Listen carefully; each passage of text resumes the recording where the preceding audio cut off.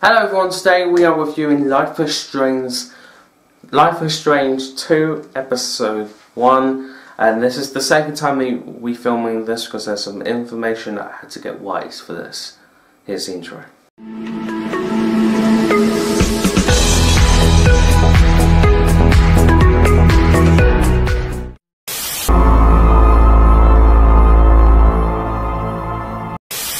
Wow, we are back again, we are. So Life is Strange 2, I've got to say, it's emotional, happy, sad, but again, I think we all love it.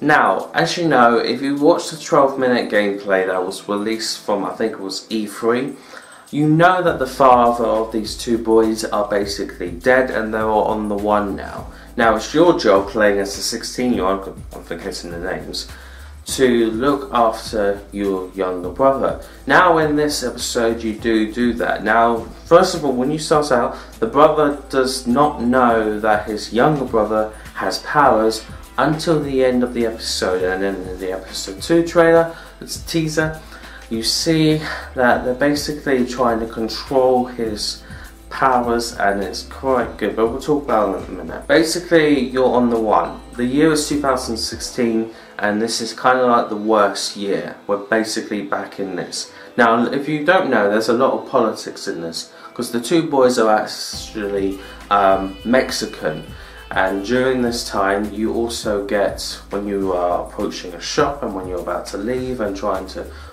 basically find out where do I need to go next, you get kidnapped by this racist American, basically representing how the media is treating Mexicans in this awful, horrible way, to the point where this old man is basically falling into it, even though he's a bunch of lies and like, yeah.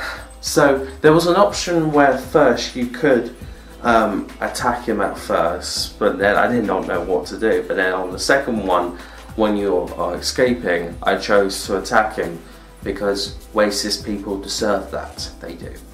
So, what do I think of the episode in total? Well, before then, I just want to clarify that Arcadia Bay is back in this episode. They lied to you, by the way. And the fate of it is basically on two options. If you chose to sacrifice Arcadia Bay, then that means that Arcadia Bay got destroyed. But if you choose not to, Arcadia Bay is still living, and you can see the lighthouse in the background, you can. So, really, depending which one you chose, we don't really know. But we're going to have to wait and see which one is the real canon ending until the comic book comes out.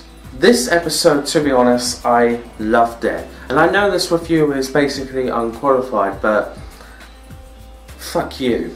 This episode gets a 10 out of 10, and I cannot wait until episode 2. I'm predicting that it will get released sometime in December, and hopefully sometime on the way we can see Captain Spirit make his return. Thank you guys so much for watching, and I'll see you on the next one. Peace guys, see ya.